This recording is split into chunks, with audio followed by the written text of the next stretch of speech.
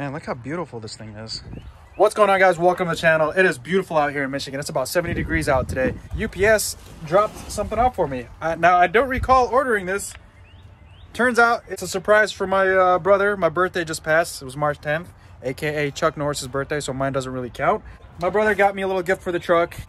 Thank you, little bro. So if you guys look at the front end of my truck, you know, it's got a lot of black accents on it. It's got the black bumper, blacked out headlights, and then, you know, surely enough, we added the black topper on the back. I think my brother was like, you know what? You know what would go really, you know, nice with this truck? And I didn't care much for it, but he went ahead and got me a black grill. He got me one of those Ram Rebel style grills. And it's not just your typical Ram Rebel grill. It's actually the one that's got like the, well, I think the 3 LEDs up top, the amber LEDs are factory for the Ram Rebels, but the little Ram logo in the center of it actually lights up. Well, according to the ad that he sent me, it lights up. So we're gonna go ahead and unbox it. I already took this out. I still haven't taken the rest of the stuff out of the little boxes, but should we just do an unboxing video? Yeah, let's just do an unboxing. All right, now that you guys are mounted up to my tripod, let me show you guys what's going on here. Now, I don't want to take this, I guess I'll expose just a little bit just to show you guys what's going on here. Yeah, I'll put that somewhere safe. It's got this little box and this little box right here. Let's see what's all in here. You're gonna pop this open. Ooh, look at that. So there's your R, there's your A, and there's your M, and then you got some screws. Oh, what's in here? All right. So it looks like we've got some wiring harnesses and then some plastic pieces. I wonder what these are for. All right, so this one's labeled 1, 2, 3, and 4. Is there any instructions? Nope, no instructions. No instructions there either. So that's the first bad part about this unboxing or review. So shame, shame, shame. Let's go ahead and start taking off the front grille, and we'll compare the front grille to the new one and see what these are. Guess we'll figure it out. See, I kind of have an idea of what they are, but we'll get to it. All right, guys. So the first thing you want to do is pop open the hood. If you don't know how to do that, then just stop what you're doing and take it to a professional. I'm just kidding. It's not like I'm a professional either. Second thing you want to do is open the hood, and then we're going to look over here. We're going to move this shroud. This should just pop off. There we go. Come on.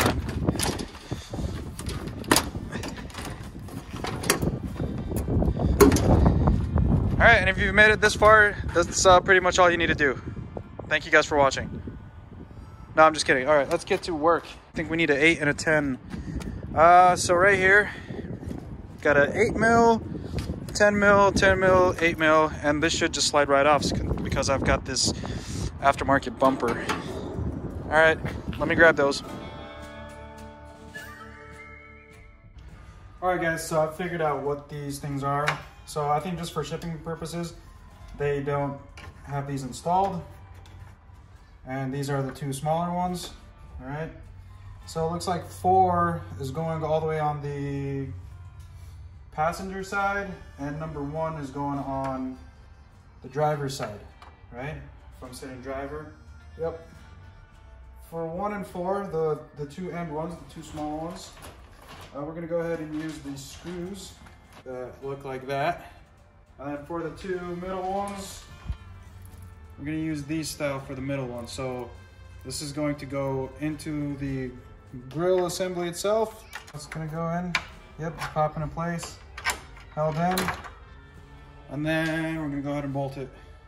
Although there's no instructions involved, or at least for mine, there was no instructions that came with it. I guess it seems pretty straightforward.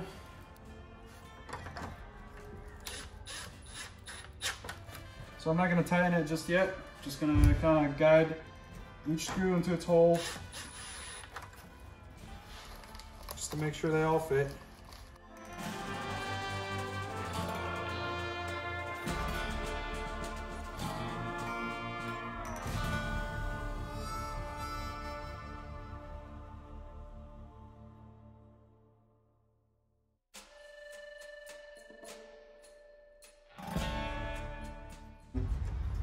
insert these into their brackets.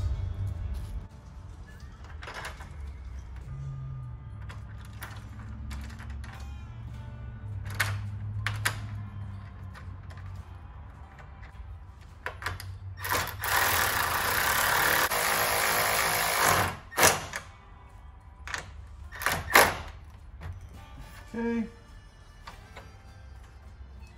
Now be careful if you're using power tools. Don't go too fast when you're screwing them down. You don't want to break through the plastic.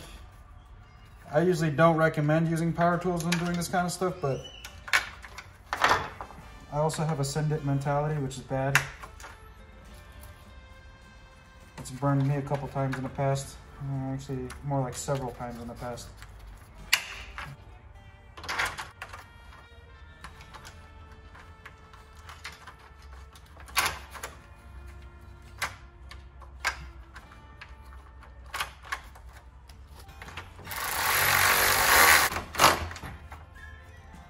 Okay, well, then it looks like they gave me some extra screws. I don't know if that was on purpose or not.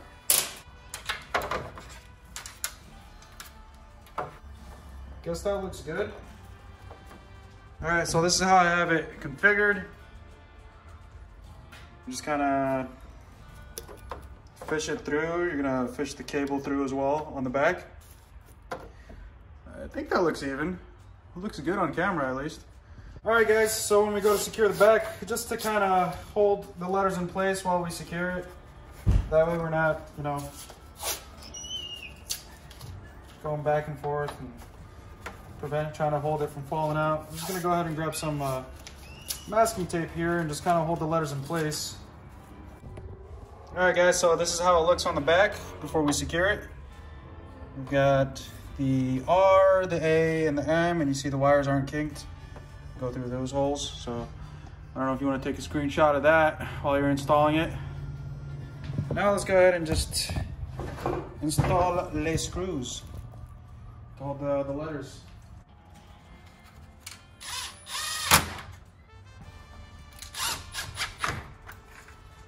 So the letters are all secure. We've got the LEDs up top that have their own connectors.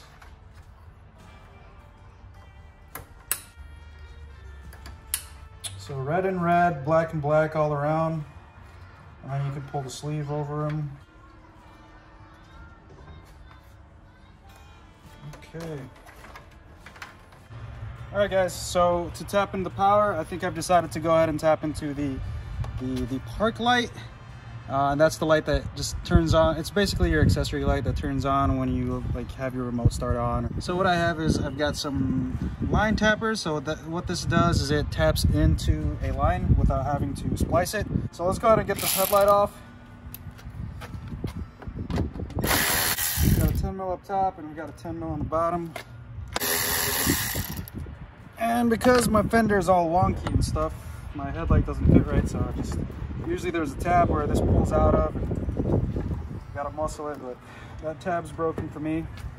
So this is the park light, and off the park light there's a black wire. So the black wire is going to be our ground, and then there's two white wires, but one of them has a black line going through it, and one of them has a green line going through it. The green line is what's your turn signal, so don't tap into that. We're going to tap into the white and black wire. Black wire ground, black white power. So to use these wire tappers, this is how they look, right? So you're gonna go ahead and open up that jaw right there. Sorry, I'm using both hands, otherwise I would point out where. So you're gonna go ahead and open up that jaw, and then you're gonna run your cable through it, right? So let's imagine it's like running through there. And then you're gonna take your second cable, the one that's, you know, coming off our grill, and then we're gonna feed it through the second hole.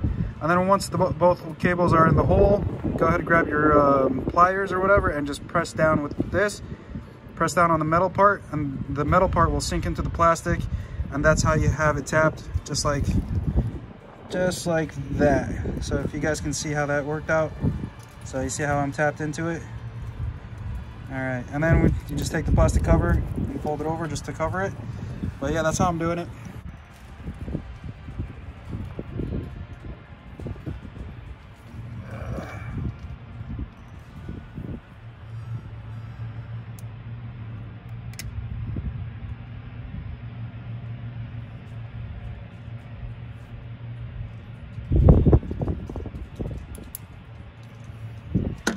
now that we're tapped in.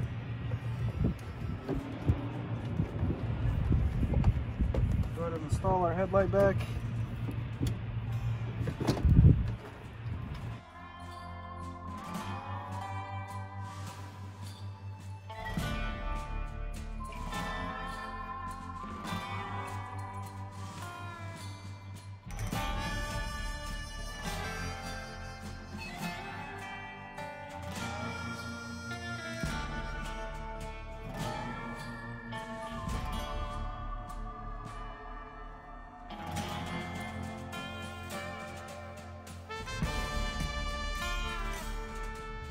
All right, guys, so here it is, all hooked up.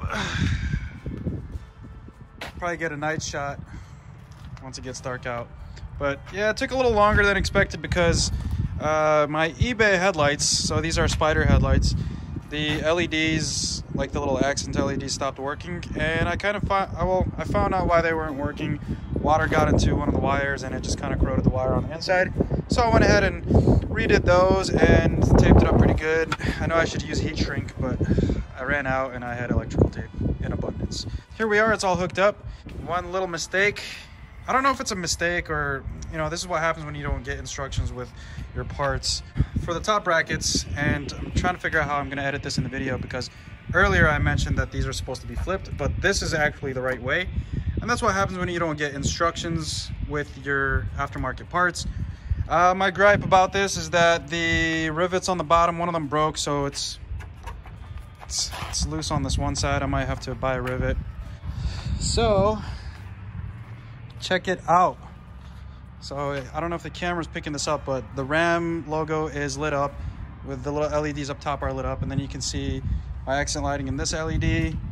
And you can see the accent lighting in this LED. I don't think you can see the halos.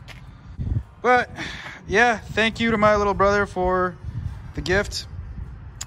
Really wasn't planning on buying one, but I think it looks great on the truck now. Definitely gave the truck a whole new look. Might have to get some better shots of it. Let's go ahead and put the shroud back on and see how it looks like. I'm digging it. I don't know what you guys think. I don't know if it looks riced out, but I don't know. I think it looks kind of cool. So I brought the truck in the shade. I don't know if this kind of helps, but here you guys go. I actually really like it now that it's darker.